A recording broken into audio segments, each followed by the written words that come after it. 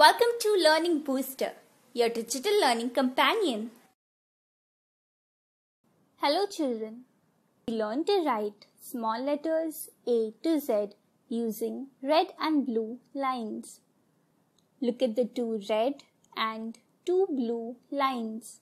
Each has a name: tall line, waistline, baseline, and tail line.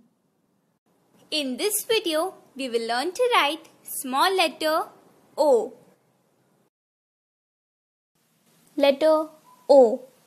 Start from the waistline and make a circle to the left, touching the baseline and ending at the waistline.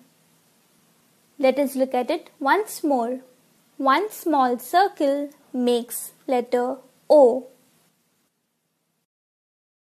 To download a free practice worksheet on this topic, click on the link given in the description box below. If you like this video, then don't forget to like, share and subscribe to our channel Learning Booster Digital.